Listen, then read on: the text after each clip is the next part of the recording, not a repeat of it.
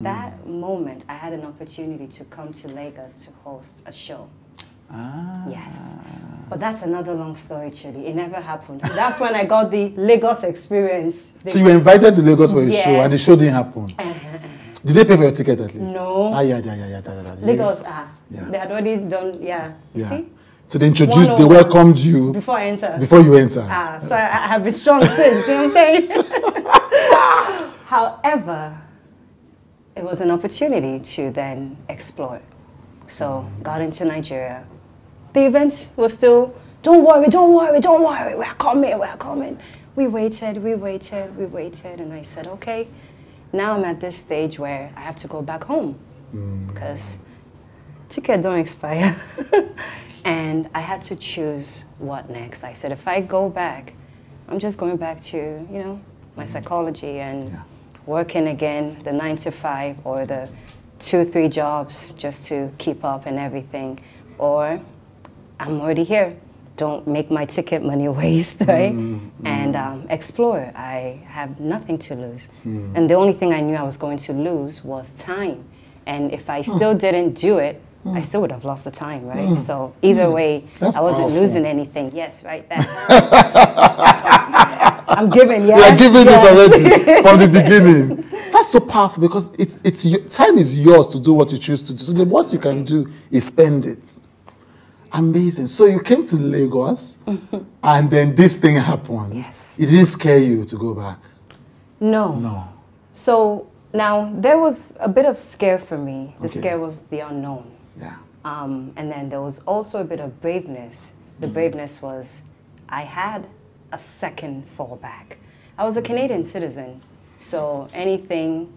So I'm being realistic of my own situation. Yes. Any little thing. And I said to myself, if it doesn't work, what do I have to lose? Last, I just go back. Go, you know, my family's there. Yeah. Just go back home and, you know, take my degree. So, of course, I had a degree, so I knew that there was a fallback There was a option. fallback on, right? Whether I like it or not. You know, it's there. Yes. And the timing wasn't an issue because it would still pass. Yes. So there wasn't that scare. But of course, the natural physical scare of Lagos, I was afraid. You were? Oh, of course. It's like a whole new site. Yeah. It's a whole new site. Yes. And I never had the opportunity to live in Lagos when I was in Nigeria. By the way, I'm born in Benin City. Yes, I saw that. Yes. So I spent like 7 years in Benin. So that was the only experience I had of Nigeria. Yes. And it wasn't like the best, you know, because if you know Benin, you know Benin. You know, I hear Jokbataki, you would know. But for people that don't know, yes. I know because I had family in Benin. I'm from Delta State. Oh, but what is the Benin experience? The Benin experience that I had was traumatic. Yeah. Why? Why? Because at a particular stage of period of time, Benin was extremely unsafe. Yes. Not like now where things are slightly okay, but we're talking of 1990, you know, that period. Yes. And as a young girl, the experiences I had. So the experiences I had with Benin was so traumatic. It's like you just saw a river, you just jumped over it. Like, it was so traumatic. So we're talking of like armed robbers, you know, when Cultism. like that. One day for the master, every day for the thieves. That was my life. Really? Yeah. So how did you survive? So how did you anchor yourself in all of that? How did you survive that?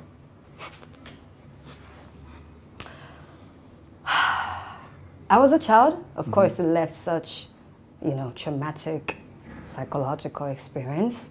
But so it was because of that, you know, and I think every average Nigerian can relate to this. It's because of that Nigerians seek refuge in other places. It's because of that we run away out of our country to find safety. So it was because of that my parents had to take us out because you don't want your child to die at such an early untimely stage. We talked about, you know, wanting, strangely enough, of wanting to bleach your skin. Yeah. Well, because when you grow up, people would call you a monkey. Yeah. This literally happened. Yeah. Is this a real thing? Like, it happens, absolutely. Right. And it happens from your shade too, you know? So that's, that's why it's even more of a weird thing. That's a weird thing. Yeah. That means the person is also self-hating. Exactly. And, you know, most times so I always feel that, like, those who get bullied don't get bullied from outsiders. It's from within, you know. Because that's what hurts the most. Exactly. So, because somebody else says it, you may not care, but it's somebody who's like you says who's it. around you, who you're always kind of seeing every other day, you know, it hurts more. So did you try it or you stopped at a thought? I tried. So this was like within that side. And when you're a teenager. Yes, yes. And I made a statement that the positive aspect of moving to Nigeria was seeing more of individuals who looked just like me. And of course, not really having that for such a long time, I was in an environment where I had multicultural friends who, my best friend is Hungarian. So I had an Indian neighbor, I had Jamaican friends, I had Ghanaian friends, I had Barbadian, you know, just different ethnicity, and I never was able to relate to more of my kind easily. I get that. So when I got here, it made me appreciate more of me. But how do I now rectify it in such kind of place if I am there? Yeah. Right? Yeah. So. Yeah. What is it like to be a celebrity in Nigeria? You know, like, just in this our space that we are, yeah?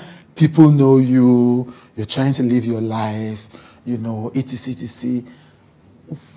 It's a big question I'm asking you, but just try. What is that experience like? Okay, I won't be able to, okay, before I start, I have to explain in a broader form. Please. And I hope I can answer. An individual like me that lived in Canada, grew up there, I understand the difference of what it is to live in two different societies, firstly. And I understand what privacy is. I understand what mutual respect, you know.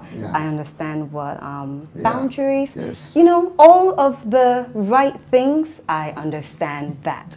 So as a person, not a celebrity first, but as a person in Nigeria, it's, you know, the range of difference is quite much, you know. Yeah, it is a lot. It's a lot. I'm trying to be nice. It's a lot. So, it's a difference, right? And it's drastically different. Right. And then to now emphasize and be in such position and responsibility of personality, it's now more of, it's unexplainable. Yeah. I don't think there are words to explain it because you feel that you have a lot of obligation to meet up with. And when you really don't, you know, because every individual has an obligation to meet up with as a human being for their community, for their society, for their system, and just because you're a celebrity doesn't mean you have it. It's just you. No, it's you and I. You as the normal person, you also have the same equivalent responsibility as I do. That's it. It's just about the quantity of what I do. So it's just degree, but it's the same essential thing as a human being. You got it. So I love that. Let's come back to one of the big movies that came out last year, The Niger Christmas, which I watched again 2 weeks ago. Showing them, I didn't even know that we're going to be sitting down. I was with one of my Oyinbo energy. I love it. I love it. I didn't know I was going to sit that with you. And I was showing, no, sorry, I'm sorry. I'm sorry about that. One of my Oyinbo friends is like, you know, she's like, I want to watch a Nigerian movie. I'm like, I don't want to disgrace myself. Which one am I going to show you? Let's watch a Niger Christmas, you know. That was event for Nigerians, a big event. It was, I mean, some people have, you know, critics have said what they want to say, etc. But everybody watched the Niger Christmas. It was our first Christmas original, I believe, in the West African market, all of that. What was that like for you? It looked like you were having fun. In Niger Christmas. Yes. Directed by Kulia Afolayan, the great. Period. I love it. Period. Yes. Firstly, it was it was an honor. It was a moment to have shared the stage with such great talents and such experienced individuals who had deep passion for what they love to do, to come together and create something that's different. And the process of that, of getting into a Niger Christmas was very, very special to me. How so? So at that time, last year, 2021, I got a call from Mr. Kunle. And I was like, yeah, hey, you know, like. Yes. Stop playing. Yeah, like he doesn't call. So when you see a Kunle Flyers call, you're like, whoa, okay, I see the idea. Whoa. Hello, sir. Hi, Linda. Are you around? I love it. There's an audition I would like for you to read for. Yes, sir. Yes, sir. I don't know the date or the I'm time. not even around. I'm like, yes, sir. Yes, sir. So, okay, send a video ASAP by tomorrow. Read this character and send it to me. There's someone I'm looking at, but I'm seeing you. I don't know why I'm just seeing you for this character, but there's somebody else for it. And I'm like, okay, sir, no problem, sir. And I stopped where I was, quickly went back home, changed my direction to start studying for the character, and then sent it to Mr. Kunle as soon as possible. And then I was like, okay, sir. He said, okay, thank you. I'm like, okay. What next? What next? Yes. And that was it. And then 2 days after, I see his call. I'm like, oh, Lord. Okay, we're having some difficulties. I'm like, oh, difficulties. Oh, of course.